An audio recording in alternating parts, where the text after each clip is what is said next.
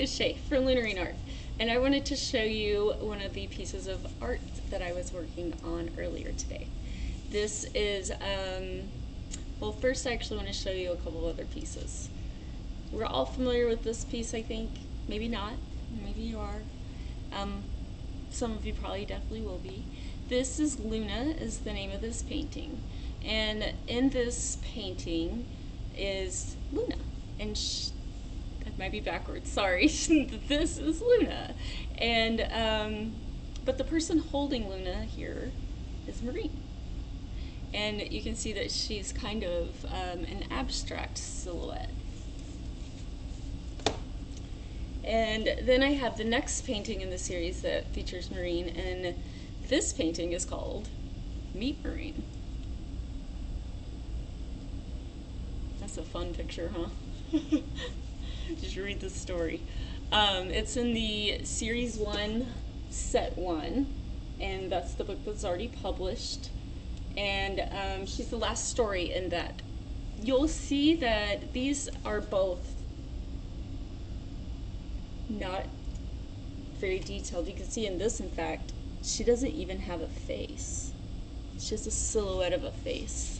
And then what I've been working on, and this isn't done, I just wanted to give you a little progress report because I have some other stuff out there from when I started her, and they're a few weeks old, so she's come a little way. So this is where I've gotten with her.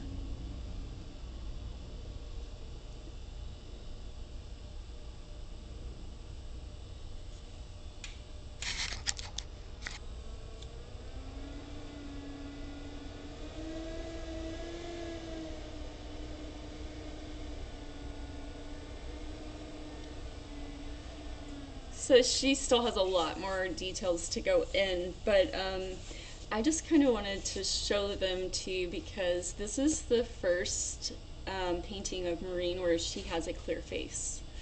This is the first artistic drawing of Marine where she is not a blur. And I think it's kind of cool because I think it represents how Luna came to understand her mother's decisions over the years. And the representation of her face sort of clearing up through the paintings, I think that represents that really great. And I just wanted to share that with you. I thought it was kind of a neat connection.